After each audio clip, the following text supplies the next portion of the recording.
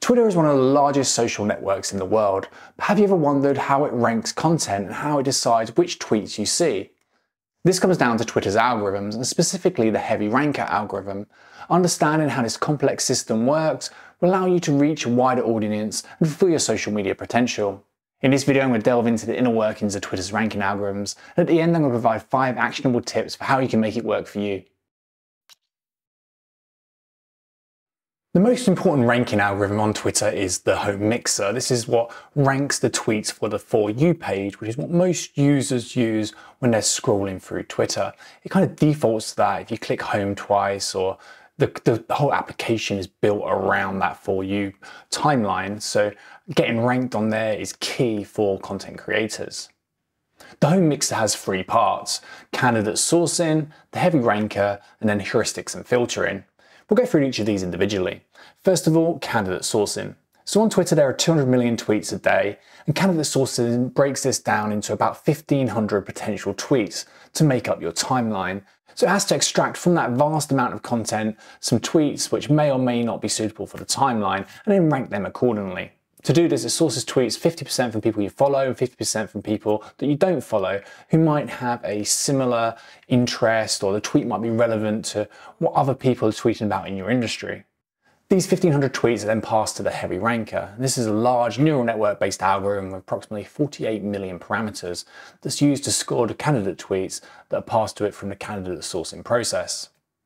The heavy ranker's job is then to rank these tweets based on the number of likes, replies, the author's kind of credibility within the industry or the sector that the tweet is coming from, and its relevancy to you.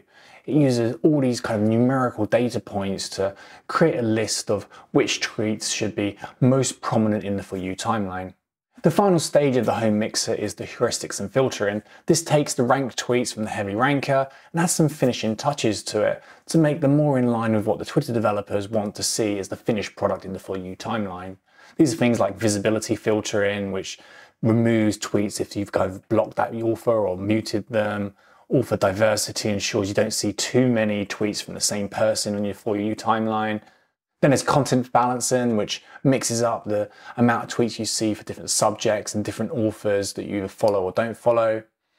And all this works together to create this final timeline, which is specifically tailored towards you as an individual user, your interests, and the tweets that Twitter expects you to engage with and respond with to keep you on the platform for as long as possible. One piece of code that was open sourced by Twitter was the early bird ranking parameters. This, we believe, gives some insights into how the heavy ranker is actually going about and ranking content. The code provides a list of parameters and also a weighting for each individual parameter. For example, the favorite count, which is the number of times a tweet has been liked, has a weight of 30, whereas the retweet count has a weight of 20, suggesting that likes are more important than retweets for the ranking of tweets using this early bird ranking algorithm. Interestingly, both hashtags and links have negative ranking parameters, which means that they can negatively affect the reach that your tweet will have if they're overused. This makes sense because Twitter wants to keep people on their platform. By having tweets with links in, it's kind of redirecting users to external sites.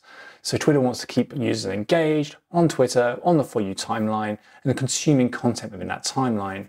So having external links will negatively affect your tweets. Less tweets get shown with links in, which means that more users are staying on Twitter's platform for longer, which probably improves their analytics. Images and videos are the opposite of this. They contribute positively to the scoring of a tweet. This means that if you use an image or a video within your tweet, it's likely to have slightly better reach than if you didn't. This backs up on the fundamental principles of social media content creation, that rich content is extremely valuable. Now let's look at 5 actionable takeaways that content creators can use to increase their engagement on Twitter. Now we understand this open sourced algorithm a little better. First of all, engaging with other users is critical, both within and outside of your network.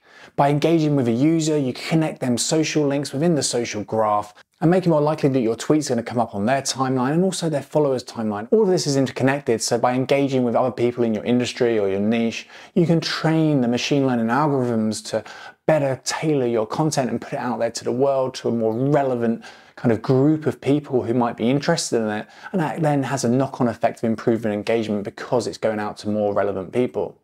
Secondly, likes and retweets are key to ranking a tweet effectively and reaching the widest possible audience. If you can create a tweet which creates an emotional response and causes people to like it, then that's going to do better. It's going to reach a wider audience because Twitter is actively kind of promoting the tweets that get the most engagement. Number 3, rich content such as images and video is extremely important. Obviously not everyone wants to record videos like this every time they post a tweet, but with things like machine learning, image generators now like Stable Diffusion and Midjourney, you can actually create images very quickly and you can add that visual aspect to your tweet. The ranking algorithm is going to see that favorably and push it out to a wider audience. Number 4 is that users are more likely to see tweets in the out of network section, which makes up 50% of the For You page, from users that are followed by people they follow, kind of secondary connections. This makes having a prominent figure within your industry following you extremely valuable. It connects that social graph again, which means that you're more likely to turn up on the For You page. Number 5 is somewhat controversial in that I think if you're trying to build an audience on Twitter, then it's very valuable to have the Twitter Blue membership.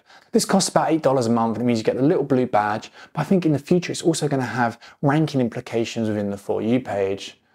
Elon actually announced that the For You page was going to be completely made up of Twitter Blue verified members by the 15th of April. It's now the 21st and that hasn't happened yet. My For You page still has people which aren't verified, but I think there's going to be ranking parameters in the future that promote kind of verified users over general users who aren't paying for membership. This creates a kind of pay-to-play system and it's something that can financially support Twitter in the ongoing future. I hope you've enjoyed this video and it's provided some useful food for thought on how the Twitter algorithm works. Please hit the like button for the YouTube algorithm, which maybe we'll go through in a future video. So subscribe for updates. Thanks for watching.